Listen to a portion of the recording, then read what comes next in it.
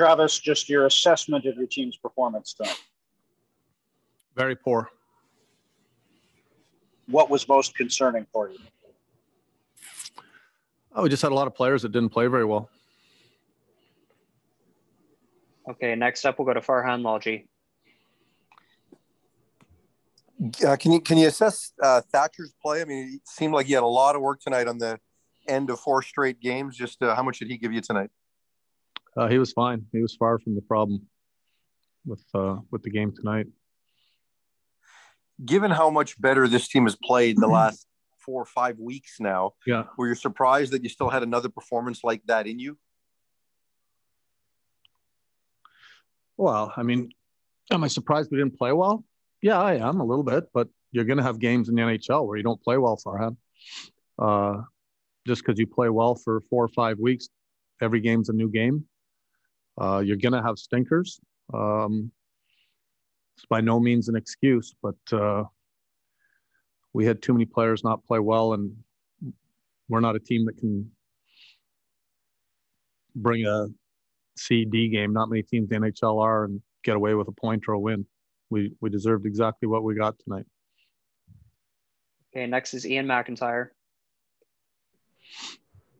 Travis, in the first few minutes, I think you gave away the puck 3 times and you iced it 3 times, and you spent almost all of it in your own zone.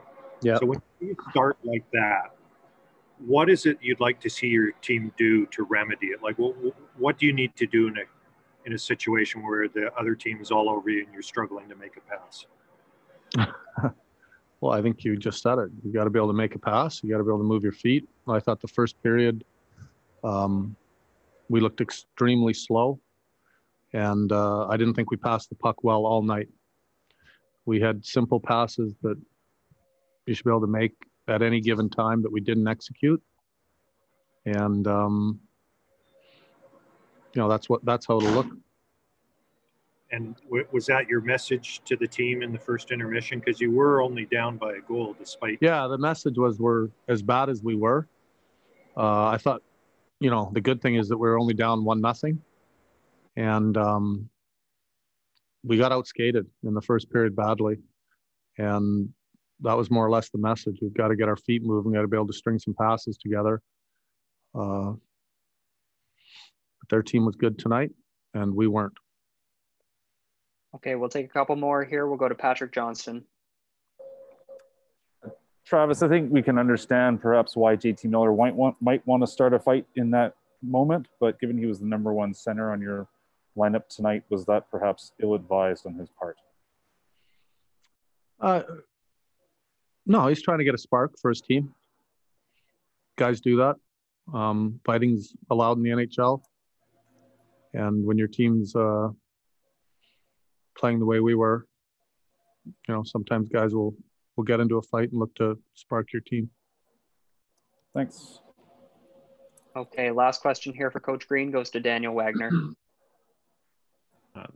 Just kind of by contrast with the rest of the team's performance, it seemed like the 4th line, and in particular Jace Howerluck, it looked like he had perhaps his best game with your team.